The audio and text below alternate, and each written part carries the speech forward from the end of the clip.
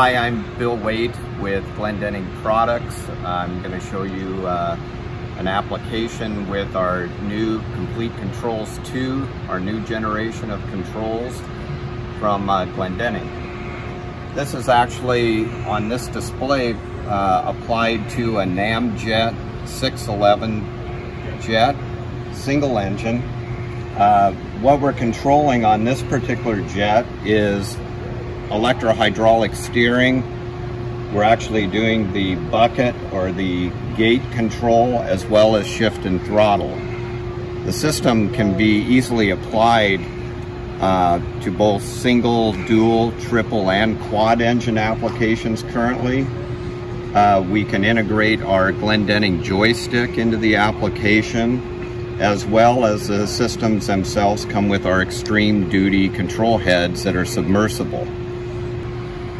We come up in a warm-up mode that allows for engine throttle to warm engines up without gear engagement.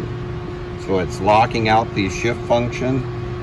You take it out, you've got both shift and throttle, forward and neutral, as well as throttle, which putting it into reverse on a jet like this allows for a real simple back flushing of the jet. You get debris up into the jet. The port handle itself is detented for a static neutral that'll keep the vessel stationary in various water conditions, tides, currents, and that can actually be adjusted through the display. It operates the bucket itself for forward as well as reverse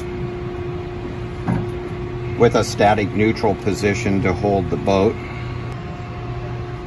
The steering itself is an all-electric helm, which is also programmable through the display in the number of turns, as well as the tactile feel of the steering response itself. We also have available a full follow-up lever steering option that allows you to steer the boat much more than just a jog lever, where space won't permit using a standard steering wheel at that station. We can actually handle any number of multiple stations and applications, various mixes of applications, meaning different brands of engines, say a quad engine application that may have like 2 Caterpillars, 2 Cummins, various gear options. Also, we handle all of those. And virtually any engine brand we can control. We've got various options available in this system also for compatibility. It's got a built-in option for a station or a heading hold autopilot function, as well as a GPS position holding function also to keep the vessel stationary. The system also provides synchronization and works on really any size vessel. It is a CAN-based system that the CAN network itself keeps wiring to a minimum, makes it very easy to install.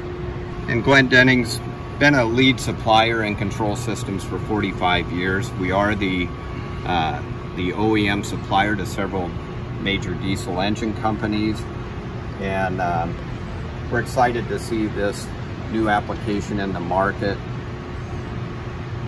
Should work out very well for us.